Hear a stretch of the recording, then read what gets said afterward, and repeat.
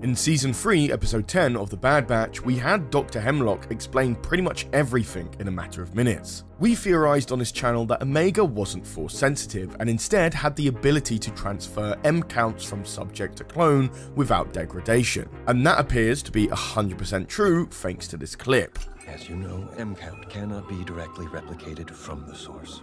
However, Nala knew of another way, which is why she aided in Omega's escape.